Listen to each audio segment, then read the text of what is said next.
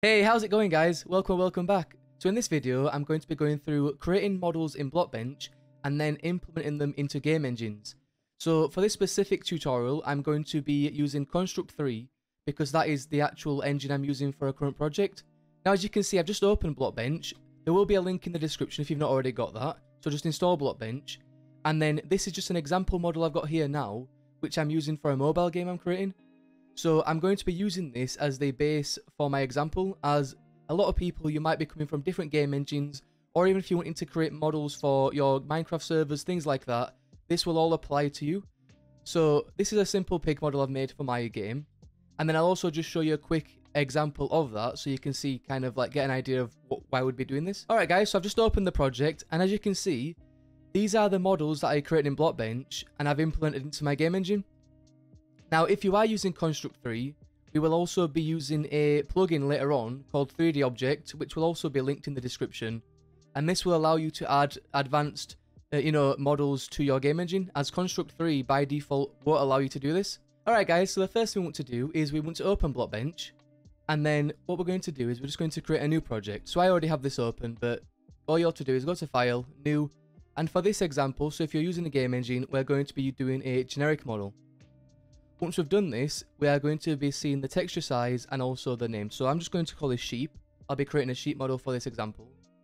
And then for the texture size, so this really is going to depend on how large you want your models and things like that. Now I realized this at first where I accidentally made it too small.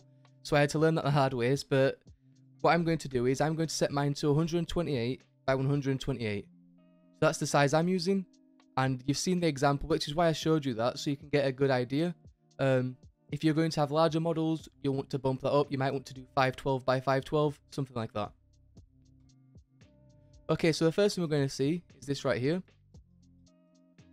And now, if you're new to Blockbench, but you've never used it before, it's really simple. It's a very straightforward engine, and it's also why I've kept this model here just to keep going back and giving examples. So it's as simple as you have your textures, and you're just putting cubes together basically. And you can even, so over here, you can just right click and you can even just add cubes and you can just manipulate them to keep it as simple as possible. Alright, so for this example, I'm going to be going back and forth and I'm basically going to replicate what I've already learned and done here. And I'm going to be kind of changing this into a sheep, right? But I'm just going to be showing you how I did that along the way. And then after this, we'll be going through how to export and implement into the game engine. So here you can see we've just got a simple cube. So you right click, add a cube, and this is 32 in size. So we've got 32 width and height. So what we're going to do is right click, add a cube, and it'll bring it in here. And you can just go to size, and we can just go 32 by 32 by 32, or whatever size you'd like to use. And now there also are many dedicated Blockbench videos available too, but I did find that this is a very straightforward engine. Like, you can just play around with this and just add cubes and things like that, and it's fairly simple to figure out. I am just going to keep going through it though, just so you know, if you're wanting to build something similar. If not, you could skip forward until it gets to the point where I'm actually exporting this model. That's also fine. But yeah, this really is as simple as just adding cubes and moving them around and then adding a texture to them. So we could add another cube here. This could be the nose. One thing I'll also just show you is you can also do groups, which makes sense. So you can create a group and just call this, like, so I'll call it sheep. And then you can drag all your shapes into that. So again, you'd get another cube. And then we just reposition the size. So for this again, I'm just going to make it 32 by 32 for now. Drag this out. And I'm just going to be going back to this other model because I need to keep things kind of a similar size. So this one here, so this is 16, 10 by 4. So you just 16, 10, 4. And then one other thing I wanted to show you is, so what we need to do is, when you want all your pieces to actually be stitched together, there's a tool up here called Vertex Snap. This is how we're going to keep our things actually snapped together. And all you have to do is, so you'll see these points here, just select a point, and then just select a point on your other shape, like this. And as you can see, this is now snapped to place. That just means you're not going to have any seams when you export it, so once you've done that, then again, we just position. And you can even just drag this around. You can move it like this, or you can do it in the editor, like such. Alright guys, so now I'm just going to try focus on this. I'm going to speed this part up and I'm just going to model this because I'm not sure if this is going to add much to the video or not. But I'm just going to speed this up if you want to watch the process, and I will get back to you when we are working on the texture.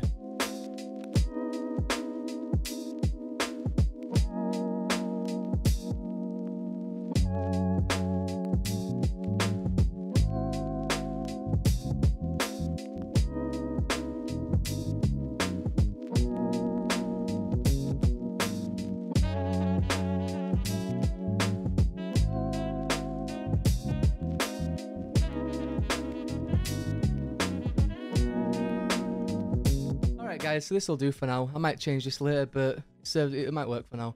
So as you can see, all I've done though is it's just cubes. So I mean, it really is just a bit of practice. I mean, this is really simple. So to actually apply the textures, we'll select the whole thing and we just want to click create texture, and then so we'll call this texture, and pixel density we'll go 128, rearrange the UV. Just keep it, and also that's another thing actually. So one thing to do is turn on padding. So one thing, if you're doing game engines like this, like we're doing here, I noticed like if you don't have the padding, you're gonna get bleeding. And there's another common issue that I had later, which I'll show you, where even with the padding, the model will look fine in Blockbench, and then when you export the model and put it into your game engine, you're gonna have gaps in there's gonna be like a 1 pixel gap in all the seams. So to fix this, what I did is, I'll show you in a minute, but I just eventually, like the quickest solution is, just pick a base color which is similar to your everything else and just drag it across in the background. Anyways, keep this as is. So you can see we've now got a texture anyways. And it's just applied it to all our models, and you can see all the different faces up here. And we can drag this out, and you can just see this. So for texturing this anyways, what you can do is, you can do it directly here, or they do have so there's a paint tool here, and what's great about this is you can just paint directly on the model. So I really enjoy this for all the basic colors. So I will like draw all the basic colors in here, and then I will export this texture into Illustrator, and that's when I'll then add the extra details. But if you're doing pixel art, for example, then I'd recommend just doing this all in here, because that's what it's designed for in the first place. Okay, so I'm just going to pick a dark color, and then real quick we can just go through some of the tools here as well. So brush tool, straightforward, you can draw. Up here you've got your size, so you can set the size, opacity, and the softness. So for this I'll do 10, and right now I'm just going to do the hooves. I'm just going to draw some feet on. Then once we've got started, I'll speed this up. Another tool that's like I've realized one of the more useful things as well is just holding shift. I realize if you just hold shift and click 2 points, you can very quickly just do something like this. So click, shift, click, and this made it a lot faster for me to get this done.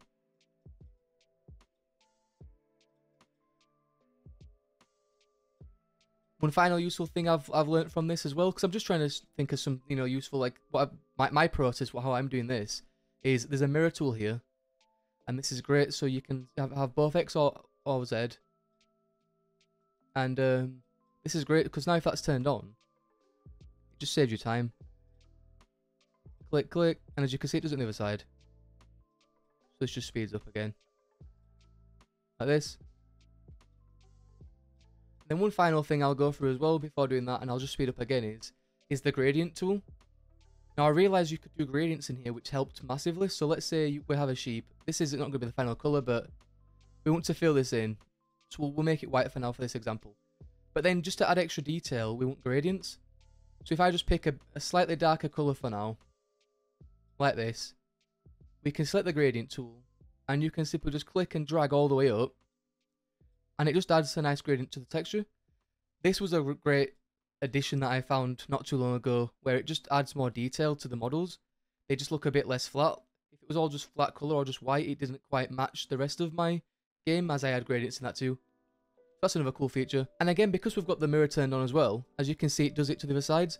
So this mirror tool is really useful for the gradients, because that means it's always going to be the same, which I really liked. And then again, I could just start with that colour instead. Go on the sides, select those ones, slightly darker colour again, gradient, drag up, and that'll just add some shading. Okay, great. So for the purpose of this video, I'm actually just going to stop here, because I'm going to get too carried away. I'm just working on this now, so I'm just going to stop here. I will show you how to export it. and we'll go from there. Alright guys, so now we're going to go through how to export your textures and actually your model into the game engine. So texture straightforward. All we need to do is head over to the textures here, make sure you're on the edit page, and we're just literally going to click the save icon here. Texture, you can see here, sheep texture, just click save. So just like that, you've saved your texture out. That's done. Next, all we want to do is, so to actually export our model, we want to make sure we have the whole thing selected up here. We're going to file, export, and we want to click this top one here. So we want a GLTF model. Now again, make sure with your different engines, if you're doing Minecraft or Unity or something like that, Unreal, any different engine, they probably will accept these as well, the other engines, but some might prefer an object model. So anyways, export this, and then for the export scale of this one, I'm setting this to 1. I also found like this was best for me, but you might have to play around with this. So I made the model larger, the texture larger, and then we're going to export scale as 1. This is also just going to stop warping, things like that. I don't need animations, and also make sure embed textures enabled. If you're using Construct 3 for this here, embed textures needs to be enabled for the model and for the plugin, sorry. So anyways, keep everything like that. Confirm. Desktop.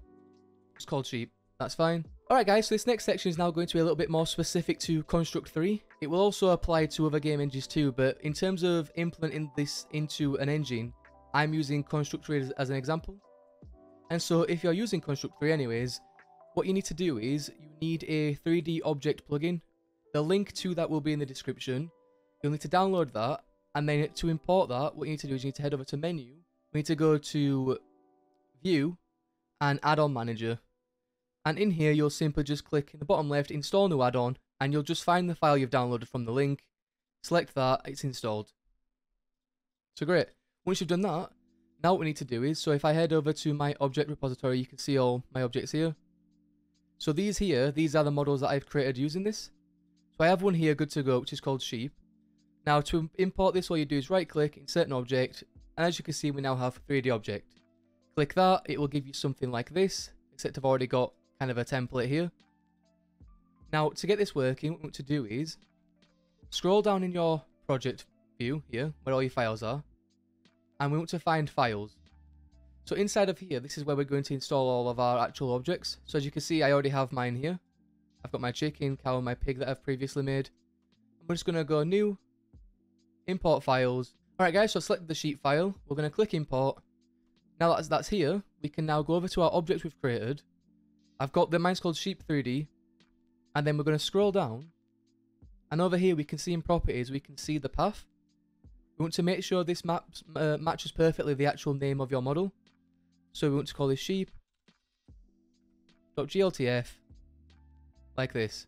Okay, so once you've done that, now we want to actually edit the image, so we'll click on this. And then we just want to select the texture that we've created. So for now, I've just got this placeholder texture like this.